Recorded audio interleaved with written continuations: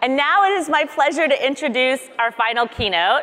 SHEIN has been making a lot of noise in the market, everything from its disruptive business model to its rapid growth and, of course, the upcoming IPO.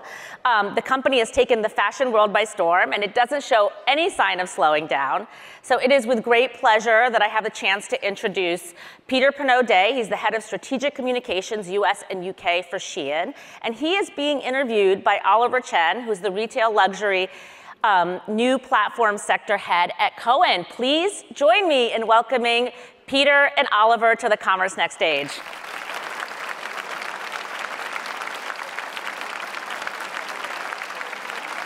Peter, it's great being here with you, and thanks for joining us. So for starters, how many people here, raise your hand if you've shopped at SHEIN? And raise your hand if you think this is cute. It's a necessary, unnecessary item from SHEIN, but beautiful home object too. And you got this at our December pop-up store in Times Square. We were highlighting some of our expanded category offerings in home goods, so I'm glad you kept it. It looks like it's in great shape. So Peter, arguably, this is the most important presentation of the whole conference, as SHEIN's been really a revolutionary force in driving a new kind of business model, as well as experiencing remarkable growth globally. So for starters, what are your core competencies? What do you believe sets the company apart? So I think at bottom, our truly innovative approach is that we've been able to connect designers and customers together in a new and very interesting way that has both freed us from seasonality, but also allowed us to be very reactive to changing customer tastes. And that's proven to be very, very effective at reaching Gen Z customers. And the reason we're able to do that is our unique business model. And so in order to make it a little bit clearer about what that means and how we make clothes, we've prepared a little video for you. So if you guys could roll the tape, you can show the audience how we make stuff. One of the biggest questions we get here at SHEIN is how our prices are so affordable. The answer is actually pretty simple. We begin the design process with you, the customer. When SHEIN drops a new style, we start with a small batch order of only 100 to 200 units. Because SHEIN doesn't have physical stores, there's no need to produce thousands of units at a time. Then, we use innovative technology to track which items are trending in real time and quickly stock more to meet your demands. With this unique approach, SHEIN aims for variety over volume, offering more of the items you love and less of the ones you don't. We've cut inventory waste to a fraction compared to traditional retail stores. And the best part is that we pass those savings directly to you. At SHEIN, we're proud to be your fashion destination for on-trend styles, and our business model makes it possible. To learn more, visit sheingroup.com. Peter, that highlights speed and breadth, which are key principles of your model. And the future of retail is about matching supply and demand. Tell us about speed and breadth at SHEIN and why it matters and how it powers all the success you've had. One of the best ways I've come up with to analogize our business is to A/B test, where we're able to put in front of customers a very wide array of options and then allow them to select what they resonate with from that optionality. And this has had two principal benefits. One, it's allowed us to be in almost constant conversation with our customers. But two, it's allowed us to penetrate markets as diverse as Saudi Arabia and Brazil, and to really be able to see tremendous growth in those markets while profitably making clothes that I think others may have overlooked in looking at more core, more competitive markets. And so I think that's something that has really set us apart and been able to drive growth. I think the other thing that it's instilled in us is at the heart of our business model is a willingness to fail. Only about 50% of our designs will ever go on to have a second run. And even that second run may be as small as 300 additional units. And so at the real heart of our business is this agility, this openness to change and adaptability that I think has allowed us to pivot multiple times through the history of the business to address either compliance risks, new market risks, or to adapt fully new technologies as they come online. So I think that agility and that commitment to agility is something that really sets us apart. Well, you just mentioned pivoting in that answer. What are some highlights of pivots you've made that would be interesting to share with people here? So I think one of the pivots that we've made in the last several months is adapting a marketplace model. And what we've tried to do is be a fashion-first business where we have our own clothing brands, our own beauty and lifestyle brands. But then we've noticed that there is additional demand amongst our customers for other product categories that we're not as strong in, a classic example being menswear. And so we've been looking for brand partners and seller partners to come onto a platform to meet these category gaps that we've observed in our market. And that's something that we were able to do in a little under a year in the United States. And it shows that both the agility and flexibility of our business in changing a very fundamental component of how we conduct that business in a relatively short time. One of the philosophies we think about is stakeholders and profits with purpose, and how do you define purpose? Will customers pay for sustainability? What does sustainability really mean? You've been with me on campus at Columbia and Wharton, where I teach a class at Columbia as well. And the hot topic for students is sustainability and incoming questions on your key strategies here. Where are you? What would you highlight as your strengths as well as opportunities? So I think first of all, it's important to acknowledge that there is an enormous opportunity in the sustainable fashion space. And it's one that I think is going to challenge the entire industry, us included, to make some radical changes in how we conceive of our supply chains, how we conceive of our products. I think at one point, Oliver, it was okay to say we made a garment and we sold it and we're done with it. I think now we see that we have to take responsibility for the raw materials that are used to make that garment. We have to take responsibility for the manufacturing process and the ethics of that manufacturing process. And then we have to take accountability for what happens at the end of the life of those garments. We're working on all three. From the input point, we've been experimenting with new fabrics, new fibers, new materials, particularly around dead stock material through our partnership with Queen of Raw to try to lessen the impact of the materials we use. Work still needs to be done, but we've made some significant progress. I think on the manufacturing itself, our commitment to supply chain visibility and to rooting out forced and child labor are real and profound and have been a significant investment of the company for at least the last 10 years. And I think that's an area where we think it's important for the entire industry to work together to drive real change in the way that clothes are made around the world. In addition, our on-demand model itself and its waste reduction capabilities, I think could serve as a template for a way to have a less impactful form of production over time. Work still needs to be done for us, and our emissions remain relatively high, but there is work going on today to help lower those emissions and to use the on-demand model to reduce waste. And I think finally, there's the end of life of garments. We've been partnering with our partners at Forever 21 and Happy Returns to allow for take-backs at stores. We've launched a retail exchange in the United States where SHEIN customers can sell used clothes to other customers. And we've launched an EPR fund where we are committed to responsibility for the end of life of garments and the impacts that those garments have when they enter landfill or waste. I think much more needs to be done on all three categories, but we see it as a strategic opportunity for the brand to really grow and use our technologies to try to create solutions for the future of the industry.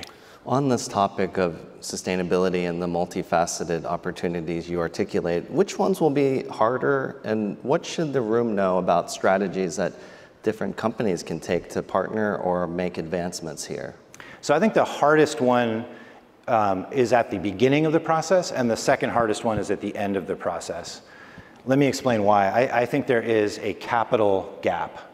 There is not enough investment in next generation fibers, next generation materials, and I think we need collectively as an industry, all of us in this room who are working in retail garment production, to continue to push for large quantity, mass-produced next generation materials that are lower impact. I think the failure of RenewCell, and although it has recently been saved, I think that points to a gap in the market that we can all work together to fill. I think at the end of life, there's also a need to understand how we can increase garment recycling capabilities. You know, right now it's relatively easy to recycle a plastic bottle. We'd like to see that be capable for garments, where customers can take a used garment, toss it in the bin, it's recycled and given a second life. I think that's ultimately where we need to get to. But just like that first one, it's going to take what we call collective action, all of us working together, governments working together to make that a reality. Yeah, at TD Cowen, a big topic for us is also thinking about water and water pollution and fibers and dyeing. That will require a collaborative effort in our view. Yeah. So the hottest topic and maybe the most important topic in all of retail and a lot of the success we see at a lot of players has to do with speed and agility and route to market and really marrying this logic of a fast, responsive supply chain to the magic of great product like this and other stuff that you sell. What about speed? Other retailers that I work with need 9 months to a year. How have you been able to accomplish matching the supply and demand? So we have a unique system. I think it's often misunderstood as like an AI-based system, but what we do is we have in-house designers, typically about 200 to 250 per product category. Those designers contribute designs into a digitized merchant management system, which fully integrates tier 1 through tier 3 suppliers. And so instead of having to orchestrate multiple contracts, this system seamlessly assigns materials, inputs, different types of fabrics to that cut, measure, trim supplier who can then quickly produce the garment. At the same time, that cut, measure, and trim producer is also given real-time insight into how their product is faring on the market. And so they can anticipate additional follow-on orders. The effect of this efficiency gain is that we can take a piece of clothing from design for sale in the site in as little as 10 days. And that speed allows us to have this wide optionality that I think customers really like, but also allows us to avoid trends or getting trapped in trends with excess inventory once that trend cycle has ended. Peter, competition is also heating up. Players such as Temu. What do you see happening in the industry? How are you positioned to compete? And how do you think about marketing and brand building and awareness? You know, it's a really interesting time, I think, to be a retailer. I think there's so much disruption that's going on in the industry, and there's so many new and competitive business models that are emerging. I think, you know, price is one, the speed of delivery is another, interesting models with AI technology, and then also real advancements in physical retail experience, I think have created a really dynamic moment in the industry, and we're all feeling those effects. I think one of the things that I like about working at SHEIN is that our entire team is really focused on this agile approach, this flexible approach to try and see what works. And I think that gives us a competitive place in the market. And so we're going to continue to be inspired by competitors. We're going to continue to respond to competition. But I think ultimately what sets us apart as a business is how customer-led we are.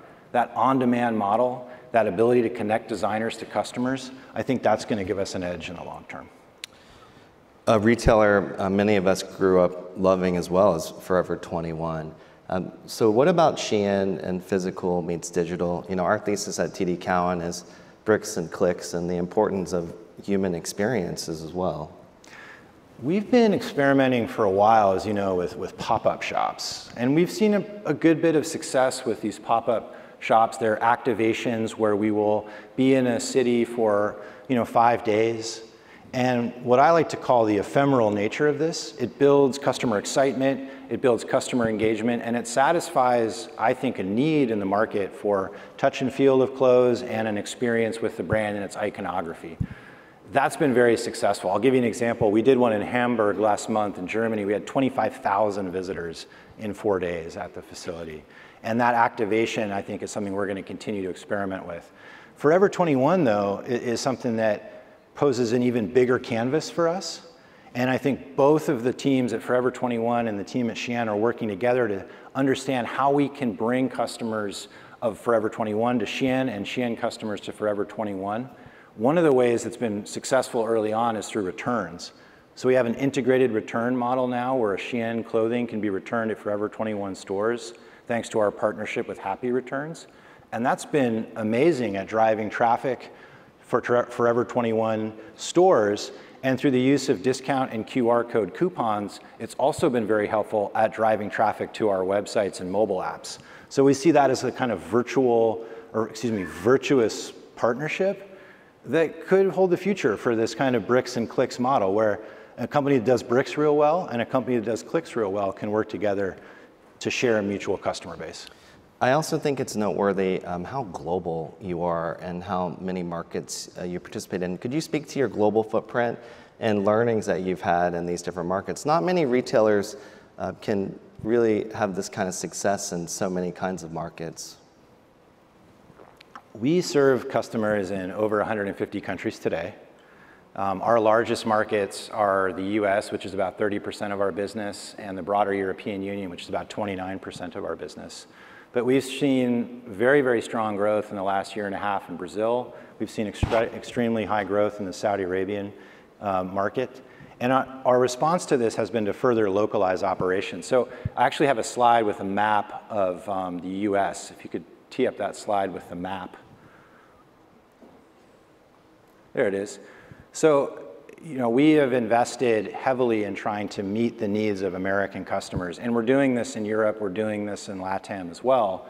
And the idea is to build out local teams, local logistics capabilities, local technical capabilities to meet the divergent needs of our core markets. And so we have today almost 1,500 American employees spread across this footprint.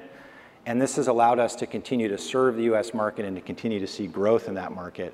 And I think that's our key lesson from being a global brand is if you're going to compete somewhere, you really have to have boots on the ground. You really have to have a local understanding of what's needed to succeed in that market. And the US has been the template for that as we've expanded overseas. Another relevant topic is Generation Z, and you've done a great job embracing this younger customer and captivating the younger customer. Can you talk about some of the innovative ways you tap into this and as you think about Generation Alpha as well? I think that Gen Z is, in many ways, a democratizing force. I think Gen Z is bold. I think they know what they want. I think they communicate what they want. They also are not afraid to be themselves. And that empowerment, that democratizing impulse, I think is something that marries very well with our on-demand model. The idea that customers can find clothes that allow them to self-express, that they can be constantly in conversation with the designer and not be locked into seasonal cycles or designer-led visions. All of those things, I think, contribute to our success and are part of Gen Z. I think it's a little early days for Gen Alpha. I have Gen Alpha kids, and I struggle to understand them at times myself. So I do think that it'll be interesting to see how they contribute to the conversation. But for us as a business, Gen Z has really been our core customer base, and I think it will continue to be that as they age up, and we'd like to age up with them. For those in the room, what's your biggest advice for retailers trying to scale or technology providers wanting to work with SHEIN? So I think for retailers that are trying to scale, I have a bit of an odd view, but my view is it really starts with investing in your team.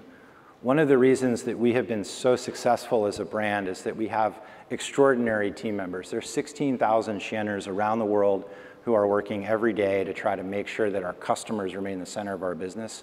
And that's a real testament to investing in your people. There's a lot of things you could talk about digital transformation. There's a lot of things you can talk about process optimization.